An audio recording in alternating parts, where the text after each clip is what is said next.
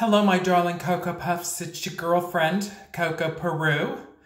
Coming to you again from my bathroom in Van Nuys, California. It is a glorious day, and I've decided to go for a walk in a little while. Of course, I will be social distancing, but really there's not a lot of people walking out there, so it's pretty safe. But the rest of the time, I'm just, hanging out in my house, doing my little videos for you where I enjoyed the little things. And today I wanted to show you this little tiny little photo of my parents. That's Helen and Clint when they were very, very young in this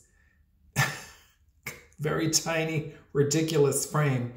But my mother years ago, well, not too long ago, at Christmas time, she gave each of us kids a little framed photograph of her and my dad. Of course, my dad passed away when I was in my 20s. He was 67. My mom is now 93. But actually, this frame is really meant to be a Christmas ornament, but I took the little hook off of it because I didn't want to just have it out at Christmas. I love it so much, I keep it out all year.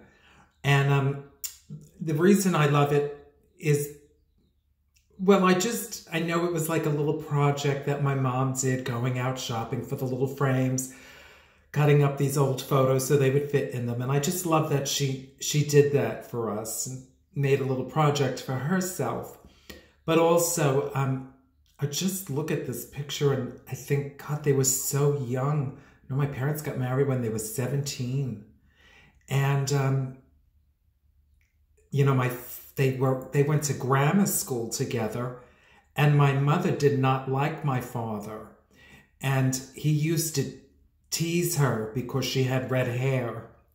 In fact, the first time my father and mother ever saw each other, my father, I've told this story, but my father was calling out to my mother, hey, Red, hey, Carrot Top, just calling out these names to her. Because she was such a pretty little girl, she ignored him and thought, who is this rude little boy? And he finally yelled out, well, whoever you are, someday I'm going to marry you. And he did. They fell in love and they were married for many years. And God, I miss him so much. And I know my mom does. That's the crazy thing about death. It always feels, it's so universal, right? But when it happens and you're grieving, you feel like no one can ever understand how you feel. Anyway, I also love this photo because it reminds me of a Mary Chapin Carpenter song. And I love Mary Chapin Carpenter. If you don't know who she is, you should. She writes the most beautiful lyrics. And there's this song called Come On, Come On. And every time I listen to it, I think of this photo and my parents. And there's one verse. Let me see if I can remember it. It's, hold on, it'll come to me. A photograph taken of your parents at the end of the honeymoon in 1948, late in the month of June. Your parents smile for the camera in sienna shades of light. You're older now than they were that summer night. God, it gets me. Anyway, that's why I wanted to show you this photo, because time passes so fast. My mother always told me that growing up. Never really listened to it, but now that I'm getting up there in age, I realize how correct she was. And I want to encourage those of you that still have your parents, or one parent, or someone who you think of as a parent, to ask them lots of questions. That's the one thing I never did with my father. I never got to ask him, it just never even occurred to me to ask my dad questions. But with my mom, I do. And even to this day at 93, she will tell me stories that I had no idea about, things that just delight me, make me laugh, that really touched my heart. So I encourage you, if you have a relationship with your parents, to ask them questions.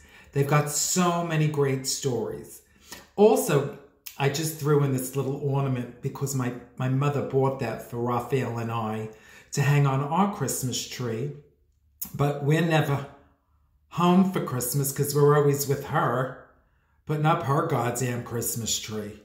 So I leave this little framed photograph out with this little ornament that she gave us side by side in our home.